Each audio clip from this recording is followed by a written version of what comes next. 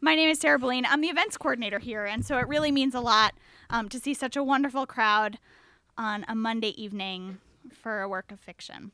And I'm so pleased to welcome Roddy Doyle here tonight back to Politics and Prose for his new book. It was 1987 when the world met Jimmy Rabbitte, a scrappy kid putting together a band in Dublin. The book was The Commitments, and now Jimmy is back in The Guts. He's dealing with middle-aged problems, including a cancer diagnosis, and he's trying to reconnect with his past. I liked what Mark Athatakis had to say in his review today in the Post. He said, "The feat of The Guts is Doyle's ability to create in Jimmy a character who hangs together even while so many of his certainties have collapsed, and to get a few good jokes in as well." Roddy Doyle is the author of 9 novels, including one of this bookseller's favorites, The Van. This is my tatty copy that I brought. And he won the Booker Prize in 1993 for Patty Clark, Ha Ha Ha. Please join me in welcoming Roddy Doyle to Politics and Prose.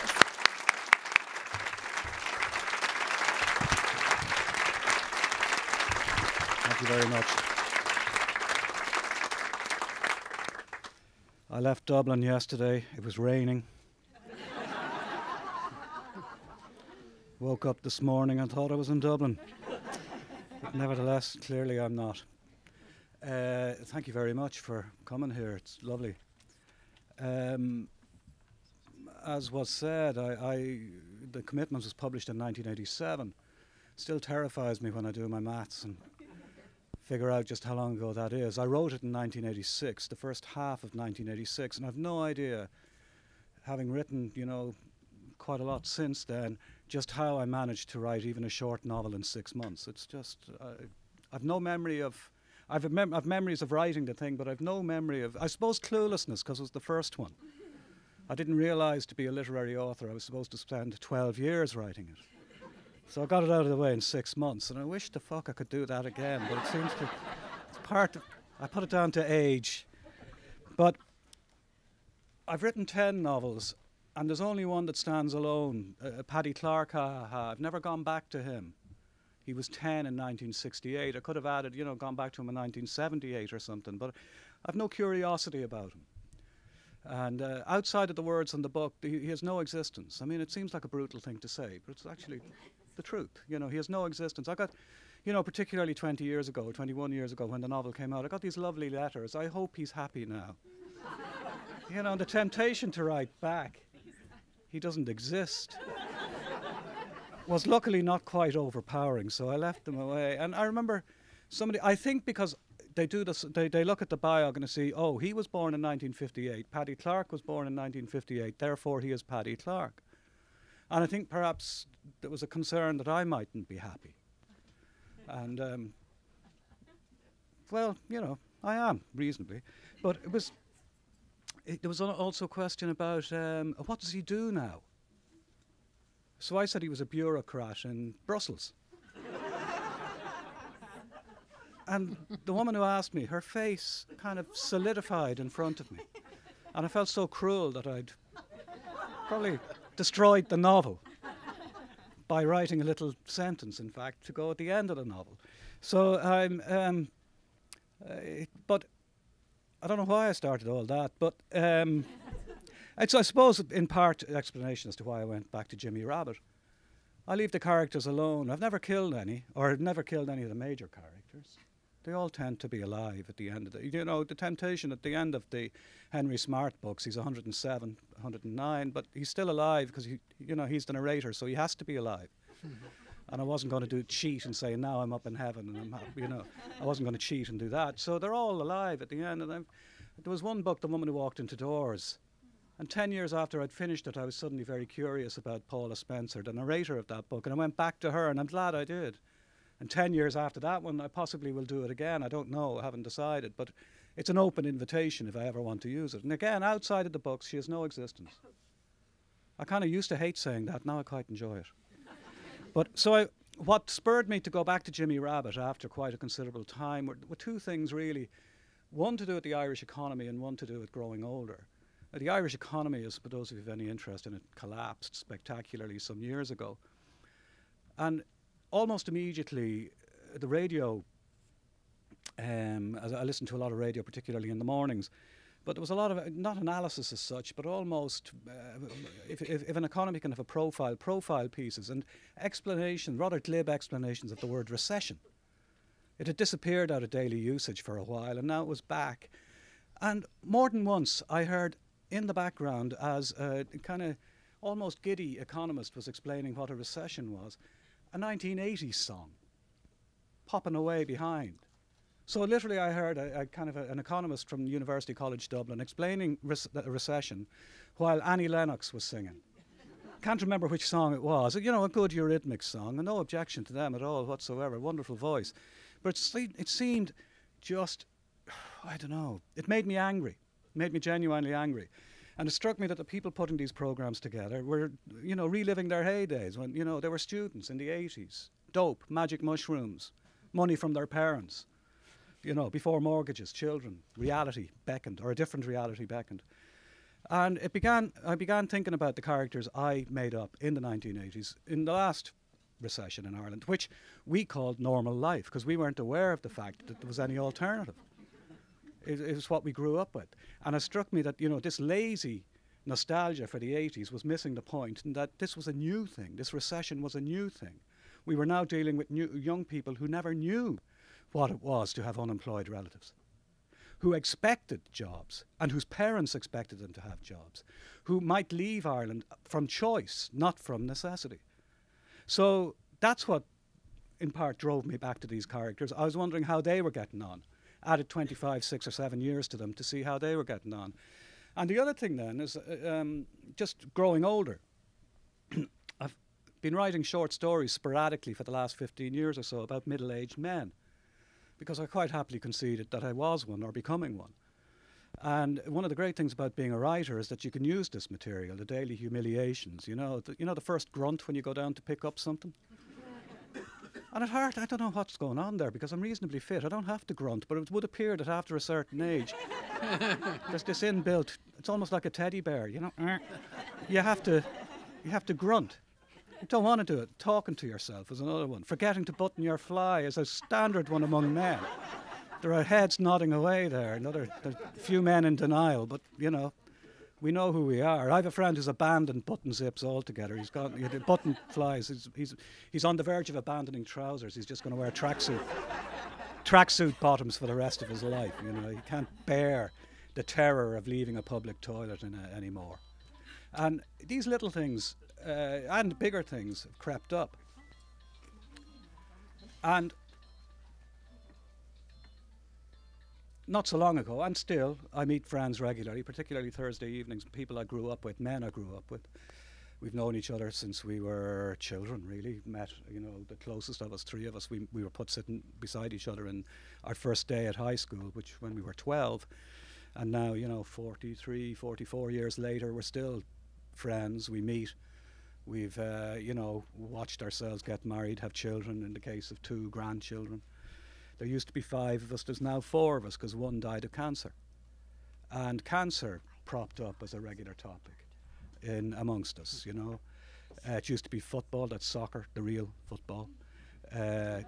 Music, politics, families, children. Then cancer appeared. And different types of cancer. I had a medical some years ago, and the doctor assured me I was too old for testicular cancer. And the twin feelings, oh shit, I'm too old for testicular cancer. With, oh great, I'm too old for testicular cancer. And before I could get too giddy about it, he told me the cancers I was, you know, just ripe for. And it's a daily, not an event, but it's a daily thought. The radio, all over the place for people of my age. I grew up on a housing estate that was built in the early 1950s, and my parents moved into the house in 1951, along with people that are exactly their same age, people in their mid-20s. They all had children at the same time. And for the last couple of years, I've spent regular times going to funerals.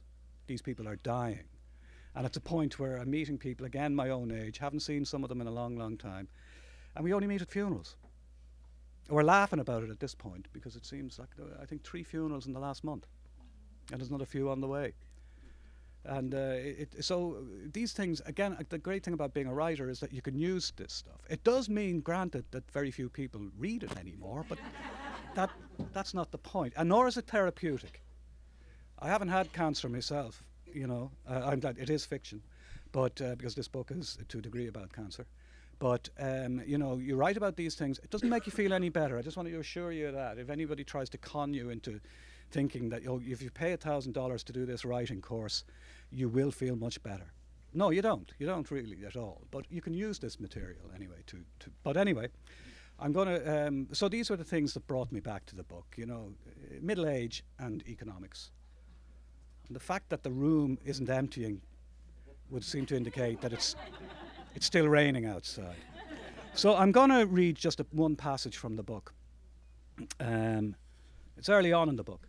Jimmy Rabbitte, who as he formed the Commitments, as some of you might know, way back in 1986 or 87, is now 47. He's got 4 children, and he also has cancer of the bowel. And he hasn't had an opportunity, or he hasn't been able to pluck up the courage to tell his wife. He has told his father, because he felt it was easier just to tell his father. And as a writer, I wanted to get his father into the story first, because I like his father. But he is now looking for an opportunity to tell his wife. He filled the dishwasher. He took a whitewash out to the line and hung the clothes in the dark. He kept an eye on the kitchen window while he did it, to see if Aoife was alone in there. She wasn't. He watched her, angry and gorgeous, giving out shite to Mahalia. He came back in. She was gone. He made tea. He didn't drink it. He emptied the dishwasher. She came in, followed by Brian, then Mahalia. He tapped Brian on the shoulder. Come here. You as well, May. He brought them into the telly. He pointed at it. That's a television. Brian laughed. Now, said Jimmy, you sit in front of it. That's right. Good man. Perfect. He held up the remote. Have you seen one of these before? Yep, said Brian. Good man again, said Jimmy. You can watch it for half an hour, okay? I already had my half hour, said Brian. You're too honest, Smoke, said Jimmy. I told you, be a bit sneaky. Sneaky, that's right, said Jimmy. Have you had your telly today yet, Smokey?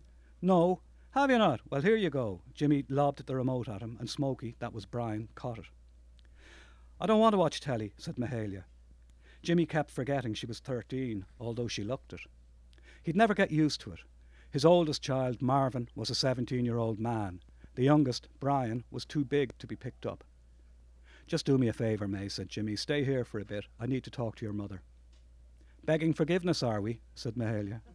Something like that, he said. Good luck with that, she said. Is that eyeshadow you're wearing? Did you just ask me to do you a favour, Dad? I did, yeah. The eyeshadow was my business then, said Mahalia. You don't need it, you know. That's not an argument. I love you. So you should. He left them there. Brian wouldn't budge, and Mahalia loved being involved in the messy, stupid world of the adults, even if involvement meant staying out of the kitchen for half an hour. But Aoife was gone. There was a kid with his head in the fridge, and he wasn't one of Jimmy's. Who are you? The kid stood up, and fair play to him, he blushed. I'm hungry, he said. Good man hungry, said Jimmy. And what are you doing pulling the door off my fridge? The kid looked confused. His red got redder. Jimmy felt like a bollocks. Jimmer said you wouldn't mind, or Mrs., your wife, like. Are you Mr. Rabbitte? Yeah. Jimmer said she, Mrs. Rabbitte, like, wouldn't mind if I, like, got something to eat. Jimmer was young Jimmy, another of Jimmy's sons. The kid's face had gone past red. He was turning black in front of Jimmy. He was holding a chicken leg. Will I put it back? He was an old-fashioned young fella. Did you eat any of it? Said Jimmy. Kind of, said the kid. He looked at the leg. Yeah. You'd better eat the rest of it, so, said Jimmy. Thanks. Where's Jimmy? Your son, like? Yeah, upstairs. Grand. We're doing a project, said the kid. What's your name? Garth. What? Garth. And what's the project about, Garth? Supertramp. What? The group, like. You mean the group that was shite back in the 70s, 20 years before you were born, and probably even shiter now? No way are they shite, said Garth. Who listens to them? I do, said Garth. Jimmy liked Garth, and he liked the feeling that he liked him. And tell us, Garth, he said, are you some sort of born-again Christian trying to convert my son to Supertramp? No way, said Garth. He converted me. He what? He said the CD's yours. It isn't. He says it is, says Garth. It's old looking and the price on the sticker is an old punce, like, not euros. Aoife walked in. Tell Garth here, said Jimmy. Garth was turning black again, and he was trying to put the chicken leg into his pocket. Tell him what? That I hate Supertramp, said Jimmy. You don't, said Aoife. I do. Don't listen to him, Garth, said Aoife. He loves them, or he used to. She walked across the kitchen. Garth was trying to get away from her. He looked like he was going to climb up onto the sink. Go on then, Jimmy said to Aoife. Name one Supertramp song. She hadn't a clue. She never had. Dreamer, said Aoife. The logical song. Breakfast in America. Take the long way home. It's raining again.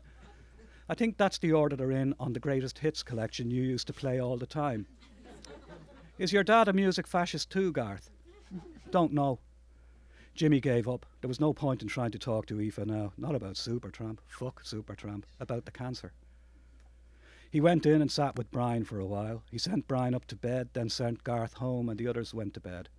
It was running taps and the toilet flushing for about an hour, and quiet shouts, and a loud thump that must have been Marvin giving young Jimmy a dig, or young Jimmy giving Marvin a dig.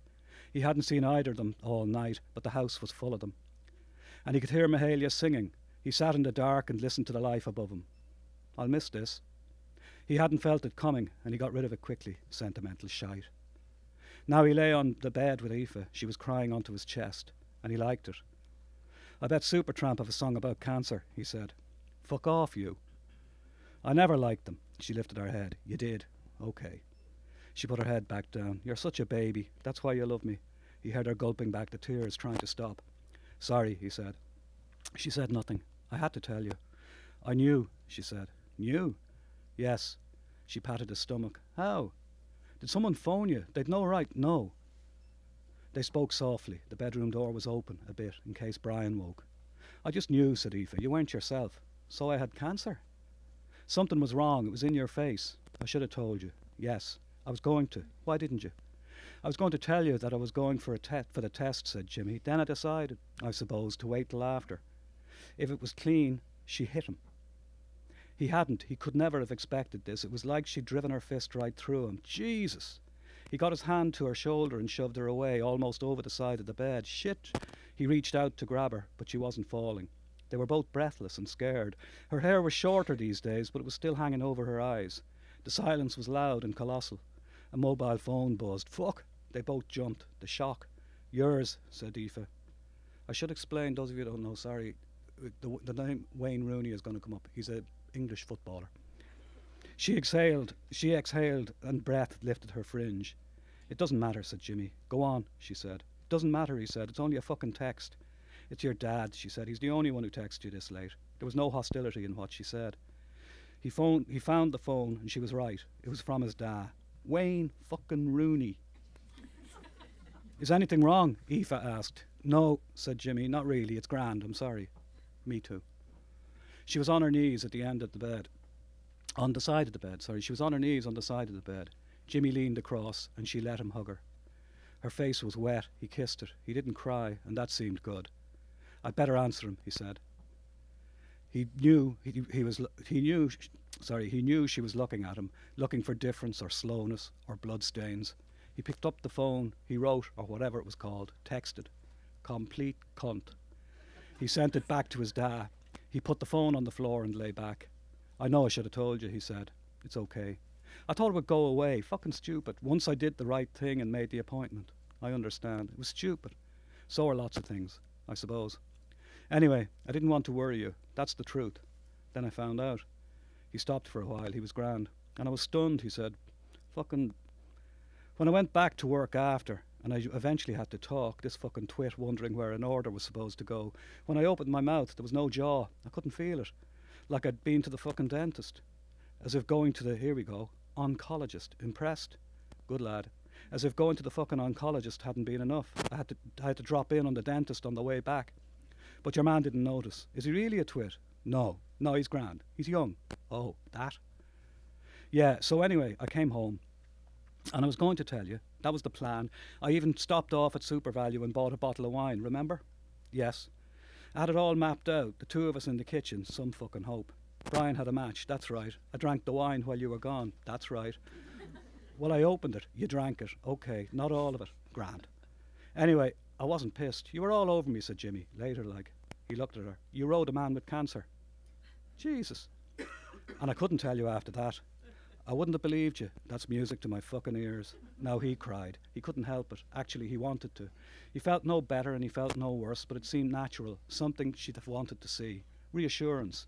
And then he couldn't stop for a while. Thank you. Thanks. Thank you. I'm happy to answer questions you might have about the work. Anything. And if there are questions, please go to one of our 2 microphones. Thank you for climbing over.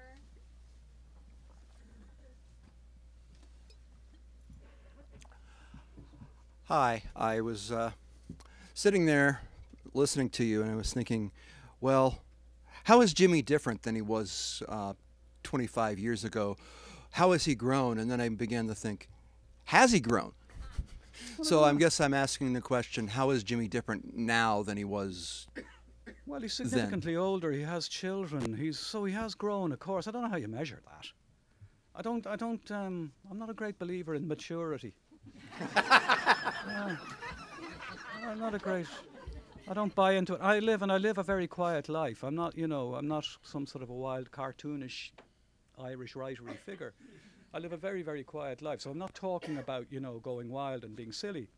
But I'm not a great believer in maturity. It's why I retain a great love of football. And I actually like when I see grown people, men and women, screaming at a television, or better yet, screaming at a football game.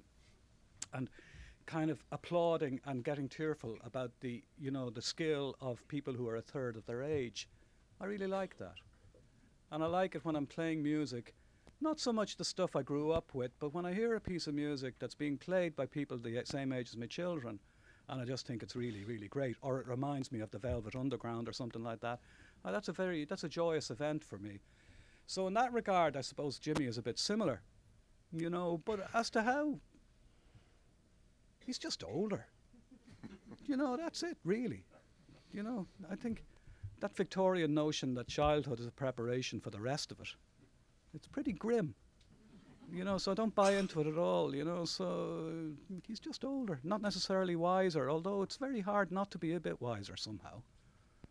Even lifetime alcoholics are aware of the fact that they're lifetime alcoholics and they possibly in one or two circumstances would rather not be. But so that's a certain wisdom, but they don't have to live by that. I'm not sure if I'm answering your question really, but yeah, I hope, in a way, 20 years on, when I'm in my 70s, I hope I can still be shouting at the television. I hope I can see the television. Possibly trying to climb into the television the way things are going. Thank you. Thank you. Well, at least you'll have a remote, so you don't have to get up. Anyway, you've written for stage and screen and novels, and I was wondering if you could talk a little bit about the different mental gymnastics you go through for each of those different medium. Yeah, well, the jump from, I suppose, the one that's most recent really is The Commitments, which I adapted for the stage most recently. It's a musical now in the West End of London. It's been running since September, and I hope will stay for quite a while. Whether it does or not, I don't know, but what is it now, February, so far so good. And what I'd never written a musical before and possibly won't again. It was just a once-off opportunity. But what becomes apparent, and I hadn't read the book in years. I hadn't read The Commitments in years since I was involved in the writing of the script for the movie. But the script, my involvement in that finished, I'd say, somewhere around 1989, perhaps. So I hadn't opened the book since. So the songs in the novel are there because I liked them. They had potential, humorous potential. I could superimpose a bit of Dublin on them, but essentially I liked them. And they were available. The US edition of The Commitments has 2 different songs to the British and Irish edition of The Commitments because the rights weren't available for publication here. I can't remember which songs they are, but I had to do a very quick rewrite for the American edition of The Commitments. But it was almost as whimsical as that. I had to find a song that would fit the gap, But when it came to writing the musical, the songs had to be, they had to, in a way, help tell the story.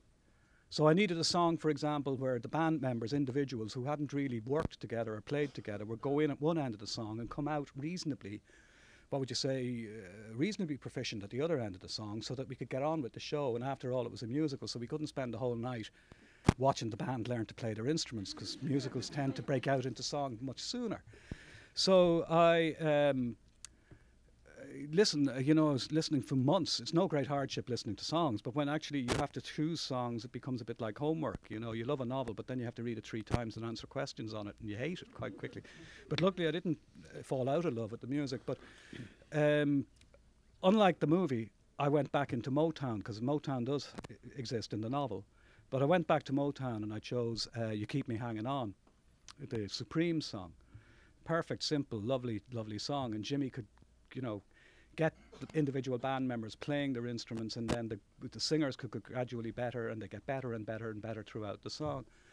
Later on, I needed a song that would perhaps indicate that, if anything, they were a bit too good. They'd reached a level of sophistication that might indicate that they were going to implode or explode or whatever it is. And again, I went back to Motown, and Papa Was a Rolling Stone. One, because it's brilliant, and it has a lovely long introduction with a bit of tension in it. And then it's so glorious, when it explodes or whatever into what it is. And so these songs I put in. So you're choosing, for one, you're choosing songs to be read, but the other, you're choosing songs to be heard and to drive the narrative. And also, you become aware when you're writing the thing. With a movie, you can cut, you have faces, you have the audience, you have Deco's face close up, and the strain on his voice is there on his face. And you have all these moments, but on the stage you don't. So you have to, pull back and kind of always remember there's somebody 20 rows back or 40 rows back or up at the very top. And the songs, this influences your choice of songs as well and what you can do. But I think essentially, really, when it comes to either writing a novel or collaborating, because that is essentially what, if you're lucky, that's what it becomes, is that you have to leave the novelist. In my case, the attic where I work, my office, the novelist has to stay there, and you have to enter into the spirit of the thing that you're working with other people. And I've never had any difficulty with that. I suppose it's the opportunity to do something different. So, and as well, I was aware of the fact, for example, that whatever happens to whatever, say, adapting The Van, my third novel, into a movie, and I always felt that whatever happens, that The Van is still The Van. It's still the novel. It's safe. It's not going to be tarnished or wrecked by a bad movie. And in fact, I like the movie. So it's always a bit of a gamble. But I'd never be precious. Never be precious. And a lot of experimentation, and you're dealing, I was over in London for 10 weeks during rehearsals of the musical, and at one point I was sitting with the producer and I asked him how many people are in the building. It was this Palace Theatre in the West End. He said 172 or something like that. He said, I'm paying 172. And I thought that was incredible, really brilliant, that all these people were being employed to put together this musical entertainment. I just thought it was fantastic, so it's the exercise, what they have in common really at one point is the words, but the use of the words is very, very different. But if there was some sort of a form and I had to fill in job description, I would never choose author, because I think it's very limiting. I put writer in, and that allows, if you like, within the definition, to do work that I do. I'm essentially a novelist. If I had to, retreat into one form, I'd be writing novels, I think, and quite content in it. But when the opportunity is there to do other works, and if it works out, I grab it. Now, what happens over the years is that quite more scripts end up on a shelf than do, if you like, in the movie house, which is a pity. But that's part of the thing as well. And just one other comment. I think the person you referred to earlier, who was treating your characters as real characters, I think that's because they resonate off the page. Oh, well, I'm glad of that. Yeah, but that's if you like, that's what I work at. Yeah. Okay. That's what I do, and I leave plenty of gaps. I don't describe the characters really. I have no real interest in their physical appearance. I think, I just don't. But people seem to fill in those gaps themselves. So they have a very firm idea of what Jimmy looks like, or what Imelda from The Commitments looks like, Even before she was cast in the movie. And I don't think there's a reference to hair colour at all. She was described in one early review as that kind of cliche, a blonde bombshell, which said more about the reviewer than it did about the writer. Well, thank you. Okay. I've been reading you for a long time, but I've only recently come across your Facebook dialogues that you've been posting. Yep. In fact, I have sent your recent definition of a consultant to several of my friends.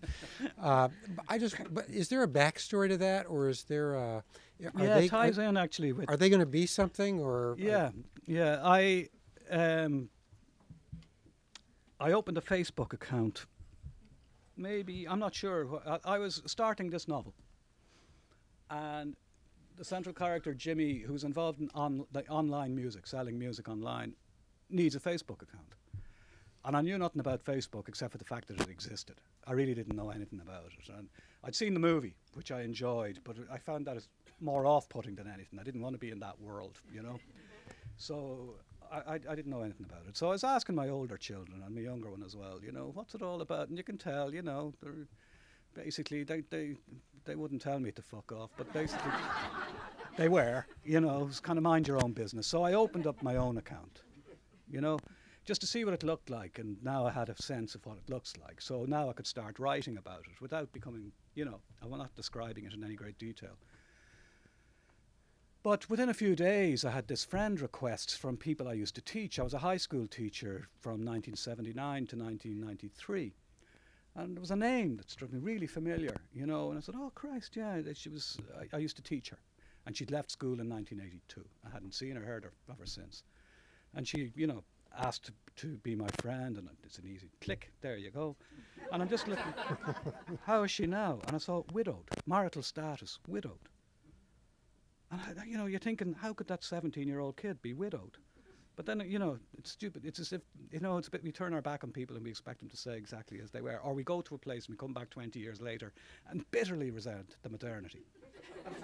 Bitterly resent the fact that they have a life approximating our own. You know, and eventually hundreds and hundreds and hundreds of old students of mine got in touch. Some of whom I would have seen anyway, because I live quite close. And a lot of them went to the same schools as my own went to. But others I hadn't heard or seen. And they're all over the world, including here probably in Washington. And I thought that was great. And I began to see, you know, there's the usual, the drivel, the puppies and, you know, kittens. And there's also the burning need, if somebody close to you dies, you have to announce it on Facebook before you tell the rest of the family, really, you know. and like, I'm feeling low today, ... If you are really my friend, you know, and all this stuff. And it's a bit creepy in that way. But there was other great stuff, you know, and a lot of very good writers were there as well. And I said, well, what can I do? And there was a kind of a mad couple of days where it kind of gave the country a bit of a lift. The Queen of England, that is, as opposed to Denmark or Sweden or all those other places. The Queen of England came to Ireland. First monarch to visit the Republic since before it was a republic. And it was great. It was brilliant. You know, even the way it was choreographed was terrific. And then she was only gone when Obama arrived. You know. And that was great. You know, because the Queen didn't drink her Guinness and Obama did. Because she doesn't need the votes and he does. So it was a great few days, you know, it was a bit of crack. And I began to imagine two middle-aged men in a pub just talking about it. And that was the first one I wrote. I just wrote two, and I decided very early on, I'll limit it to 200 words. I don't want this to be too much of a preoccupation. And I'll do it sporadically. So I would download or upload, or whatever it is, sideways load, a photograph of 2 pints of Guinness, right, yeah, and just have the dialogue beside it or under it, wherever it would fit. And I do it once a week, once every 2 weeks, twice a week. So in that year, I can't remember, poor old Whitney Houston died. Davy Jones from the Monkees died. Phil Everly. That was more recently, yeah. You know, so often when a rock, pop legend dies, and if it resonates with the two lads, not if it's some avant-garde artist. And for example, although I was travelling yesterday when I heard that Philip Seymour Hoffman died. It was very, very sad, but I was thinking, will I get up and just write something? But I decided not to, because he wouldn't be a name in these two lads. They'd recognise him, but they wouldn't be admirers. He's just in the movie, so to speak. Right. You know? So I decided to stay away from him. It wasn't laziness on my part. But so it grew, and the first batch have been published on the other side of the Atlantic, yeah. Oh, really? And there's another batch coming out in September. So they have been published, yeah. But it was just an accident. Somebody wanted to publish them almost like a book of poetry. And I've never written a poem in my life. And it's not an ambition of mine at all, but I kind of like the idea. It just seemed nice. And so it's a little slim volume. And it was published in Britain and Ireland and been translated into Italian. And yeah. So, it just grew from there. The most popular in terms of likes, I don't know quite how you measure these things, but in terms of likes, and this is a surprise to me, in terms of likes and sharing, by a distance, the most popular was when Lou Reed died. Funnily enough, there was a great reaction to one I did about Maeve Binchy's death and Seamus Heaney's death. But the one that really, it was Lou Reed, for some reason. And I don't think it was because it was better than the others, but obviously Lou Reed, at the risk of sounding sentimental, lives on. So that was the big surprise. The more parochial ones, the ones that are Irish-based or whatever, about the Irish politics or whatever, they tend to get fewer likes, which is fair enough. And the ones then that have maybe an international element to them tend to get more. Have these characters filled out in your head the longer you've been doing it? Or no. They're just voices? 2 lads, yeah. 2 lads. They have families. I don't. Again, I most of them. I sometimes, might do a bit of work with teenagers on a Wednesday or a Thursday. When I'm walking home, I often have it in my head composed when I get home, and I just type it out and then do the word count and trim it a bit to make sure, and then put it up, and that's the end of that. But it's just a side. I do a lot of side stuff that I enjoy. But it's been suggested that we make little animations of it, and I said no, or a stage thing, and I said no, lights on, lights off, 2 lads then, the lights go off, and then they're sitting like that, and 200 words, and then they're sitting like this, and it'd be just awful, So, no, I think it's just paper. It's on, or whatever the equivalent of Facebook paper is. It's just, that's it, But it's just I enjoy it. And now and again I'd get something off my chest, Cranky man, just get something off my chest. Thank you. Hello. Yes, thank you. As a student of Irish literature, I'd like to get your reality check. It seems to me that a common theme in Irish literature is dashed hope. I think about your book, The Commitments. I think about Playboy of the Western World, where, things seem to be going really well, but then they don't. Mm-hmm. And that's the end of the story. Is it? Well, yeah. Can you react to that, please? Other cultures, things are going terrible and then they go well. You see, but we thought there might be more money in doing it the other way around. No, I've never actually seen it that way. It's an interesting one. But stories have to have the hump, So there's the beginning, the middle, and the end. And the commitments, there's nothing profound about the commitments. At the same time I was writing the commitments, a friend of mine, we co-published the commitments. We did, I self-published it with this friend of mine, John Sutton, in Dublin in 1987. And as I was writing the commitments, he was doing research for an arts centre. They were thinking of opening up studio space in the basement. And he was doing research on bands and how long they lasted and the rest. And the average life of a band in Dublin was the same as a human pregnancy, 9 months. And the first person to go was always the drummer. So it's not just Spinal Tap, it was just, that was the fact. So the band form, and then inevitably the band have to break up. And it would be better, actually, I think in most cases we'd agree, if they all broke up, it might be good to go and see the Rolling Stones or whatever, but it would be actually better if they'd broken up in 1972. Really, it would. Because then they could, no, we won't go there. But the Snapper book stat, for example, the Snapper is, this girl, again, I started writing that in late 1986. She's pregnant outside marriage, and it ends, she has the baby, so her hopes aren't dashed. It's a perfectly healthy baby. But yeah, you're right, in other circumstances, the hopes are dashed. But I don't have anything really profound to say about that, I'm afraid. No. It's part of the, what movie people call the arc, I think, of somehow or other. It's the story. It's just a story. Is it unique to Ireland? I don't know. Thank you. Sorry I can't be more help to you. Thank you. Hello. Hi, thanks for coming here. I came out this evening because I heard you on the radio this morning and you were talking about growing up in that house, the 1951 house, and being able to go across the road, and you moved out of Dublin 5 into County Dublin. I'm from Malahide and went to Chanel College, and so I remember that exact kind of time of the huge mushrooming growth of that Dublin 5 area. Thousands and thousands of people coming in. Just seemed to be thousands of houses being built, Darndale and all that kind of stuff out the Malahide Road. Yeah. And I remember sitting at school one time, looking out the window in a rare kind of moment of kind of presence of mind, and looking out and thinking, who are all these people? Where are they coming from? They weren't born here. They've all moved in. Yeah. And so I just wanted to say that I think, for me, all these books, you've explained that to me. All right. Thank you. Thank you very, very much. Thank you. What those people were actually at that time was I suppose, if those of you familiar with Sean O'Casey's plays, they're set in the inner city of Dublin. They were the grandchildren of Sean O'Casey moving out into the suburbs of Dublin, taking over the suburbs of Dublin, much to my delight. Yeah. Hello. I met you on a movie set in Dublin, and you were very easy to meet. But I wanted to ask you about something I believe the Irish writers are among the best in the world.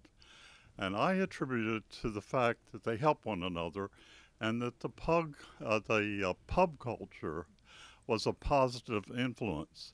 In the changing world of technology, is that still so? Are you people helping each other, criticizing and sort of a fermentation to improve? Or is this all I don't know. I can think not of true? one pub in Dublin where if you throw a successful writer, however you measure that, into it, he's gonna, he's gonna crawl out. Not drunk, but beaten. I was with a friend of mine, a Libyan writer, and we were walking by a pub called Grogan's, and I was telling him it's full of bitter, unpublished poets. And he says, "Oh, please, can we go in there?" And I said, No, we're not going. So he persuaded me, easily persuaded, to go in. And I was only in the door and kind of walking up to the bar to order 2 pints, and a guy turned around, looked at me and said, "What the fuck are you doing in here?"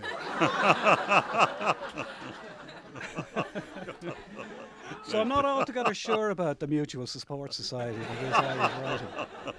Yeah, and the pub thing, if you look at the lives of the 1950s writers, some of the glorious names that, are on tea towels and things like that, and they spent a lot of time working on the image, really. Brendan Behan gave up writing and spoke into a tape recorder because he was busy being an alcoholic, sadly, and died when he was much, much younger than I am now. And it's sad to think, it's a waste, really. And so the association of writing and the pub, I don't really get it. I enjoy going to a pub, but I don't bring my work with me, and I'm not researching. I'm slowly drinking and I'm talking to people. And I don't want to hear music either. I know, I don't want to hear diddly idle, hoodle idle. I don't want to hear it. Just want to chat. So, but yeah, I do think, by and large, if we can put the poets aside, the fiction writers tend to be quite nice and quite civil with each other.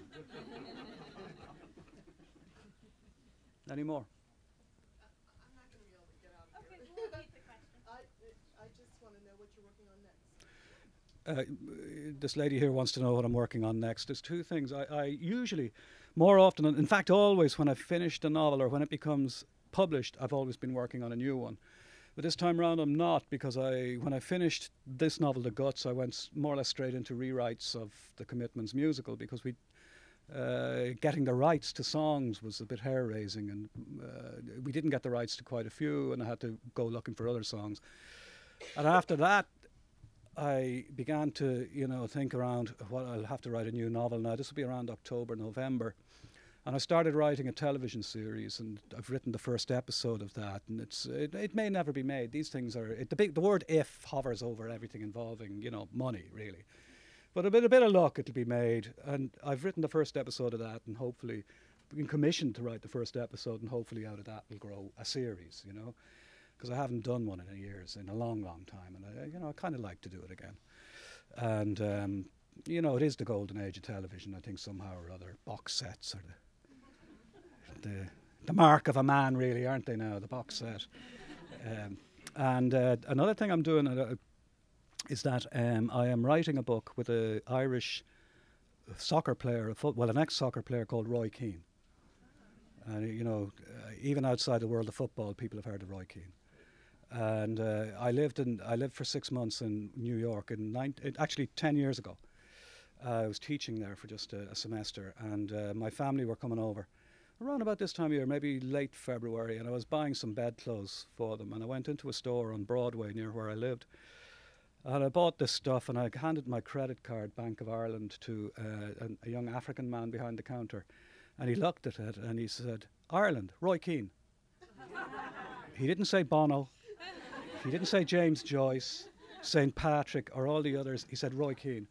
So I was approached about the possibility of doing that. So again, as I said earlier, essentially I write novels, but I decided some years ago, if some possibility or invitation is put in front of me where it seems like in a childish way, and it's going back to do we ever mature, if it seems in a way like a once-in-a-lifetime opportunity, not necessarily a new career path, because that doesn't interest me at all. So the musical was just that. Happy to have done it once, no burning need to do it again. And this is another thing because Roy Keane, I think in a way, divided Ireland in a way that hadn't happened since the Civil War. And so just so I said I'd do it, and I'm happy that I'm doing it. So can't talk about it much because it's not written, but that's what I'm doing. That'll occupy me now till late June. It's a very tight working. It's one of the reasons why I agreed to do it as well, because it's a very tight, busy patch, and it also gives me the excuse then to do nothing for a while, which is always quite welcome.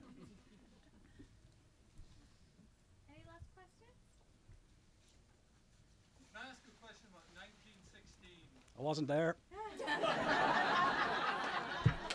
Nothing to do with me. Yeah, go on. Yeah.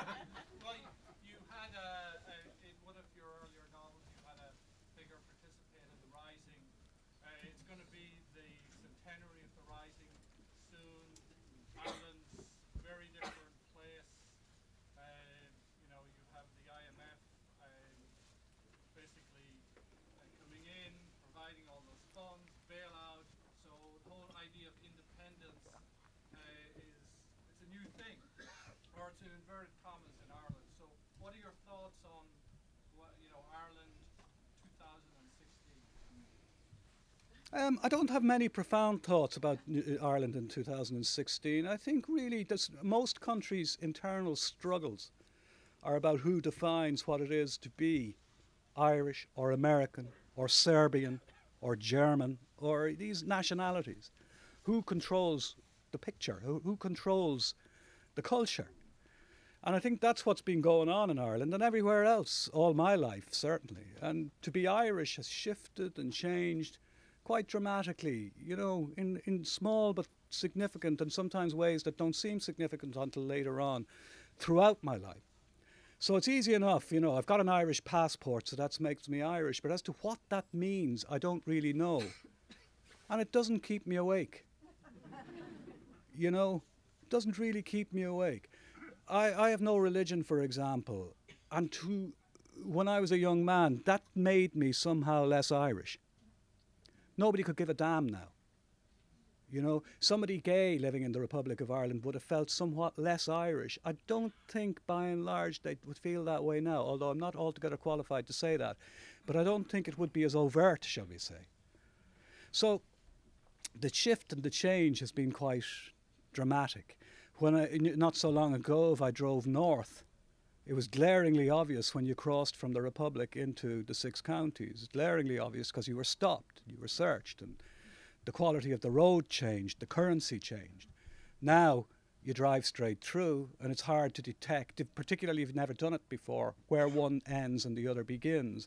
The currencies are different still, and the differences are there, but they're not as glaring or as stark as they used to be. 1916, at least 2016, will be an interesting time because there will be a lot of talk about what it is to be Irish and what independence means. I mean, when we joined the EU, which is possibly a good thing, certainly it seemed that way 6-7 years ago, did that make us less independent? At one level, yeah, but at other levels, no. Because it made us, in fact, at one point, more confident. which is a form of independence, shall we say. I think that's up for grabs now, because it turned out that the EU was all about money. It's not about society. It's not about being nice to your neighbour, really, although maybe the people who put it together after the war felt that way. It's all about money. And that was a bit embittering. But would I want us to leave the EU? No, don't think so. But I do know on a rather facile level that, you know, one of the key buildings, not just for 1916, but for the War of Independence and the break from Britain, is the Mansion House in Dublin. And Sinn Féin have had the Mansion House booked for Easter 2016 for years. They were way ahead of the rest, as is often the case. I do think those of you interested, you know, Gerry Adams will, I think, to the bitter end, remain the leader of Sinn Féin until 2016. It's almost religious. It is quite religious. But it will be interesting to see what happens, yeah. But I've been asked to be involved in various, you know, symposiums, things like that, but I'm going to steer away from it. I'm not a historian, so I'm not, you know, I'd rather observe than be involved, you know. And that's the way I react to most things. I'd rather just observe like everybody else and let it percolate. But I don't know if I have anything big to say. You know, my political opinions, most of my opinions I share with so many people. It's just, you know, the one thing I do is write fiction, and that stands out a bit, I suppose. But it will be an interesting time. There have been, you know, I did the novel you were talking about was A Star Called Henry. And it was close to being made into a movie some years ago, but we had about 2/3 of the finance. But unfortunately, these things in the world of the movies is horrible. It went from what they call hot to cold in the space of an afternoon. We had a star, then we didn't have a star. He was back, he wasn't. Will you go to Prague to meet the star? Sure, the star isn't in Prague anymore. And then it was over, it was gone. But there's been interest in it since, and, you know, I don't know, and a stage adaptation and stuff like that. But yeah, it'll be interesting to see. But whether as a writer I'm looking forward to it, not particularly. As a citizen of the Republic, yeah, I probably am. Although it's a decade of anniversaries. Because, you know, if you in the Republic, 1916 means the 1916 Rising. For a lot of people in the north, it means the Somme. Small island, you know, two big differences. I was just going to say earlier that your collection, The Deportees, kind of answers what is Irish too. That since you wrote your first book, that the definition of a dub has changed a lot too, and you know, it's really there's so much more filtered in now. One of the last census, I think, indicated that 1 in 10 people living in Ireland weren't born in Ireland, but they're Irish. There were two, you know, a sad piece of news last week was that there was a fire in a hostel, a student hostel in Brussels, and 2 Irish kids died in the fire. When you see their names, you'd be thinking, they're not Irish, there must be a mistake. But they are. They were born in Ireland. Their parents, I think, were Polish and Latvian. And we were told, the easy cliche, when the economy collapsed, we were told, oh, they've all gone back. But anybody with a working set of ears knows that is not the case. And I work with a lot of teenagers, and a lot of them are of Polish origin, either born there or born of Polish parents. And a lot of these working class kids, Latvian, Polish, Estonian, African, you know, Nigerian, and they've got an incredible facility with language because they have their own language that they're using at home. They have the English, they have Irish, and then they've also usually a European language. But because they're working class kids, very often this skill isn't being recognised at all, because it's not coming from the right angle as far as officialdom is concerned. But you're right, yeah, the Deportees and other stories I've written, there's probably a collection. I've written those kind of multicultural stories since. There's probably a collection there, if I gather it together. Another one. Or my tiny little attempt to redefine Ireland as well. You know, it's great. Again, that notion that, oh, the economy's collapsed, we're back to being red-haired, Guinness drinking ticks again. We're not. We're not. I think that has to be it. Thank you Grand. so much. Thank you. Thank you very much.